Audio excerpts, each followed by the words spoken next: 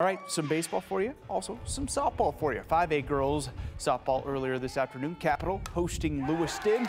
Pick things up in the third. Eagles Mason Mogul here at the dish. 2 RBI single to center. That scores Audrey McKibben and Allie Laufenberger to make it 2-0.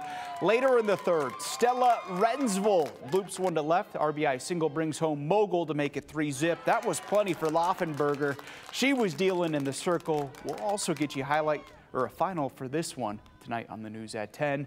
And earlier this afternoon, Lewiston was taking on Borah as well. We pick things up in the fourth. Lions Hallie Pfizer in the circle. Shuts them down right there. Borah picks up the win, 5-1 the final.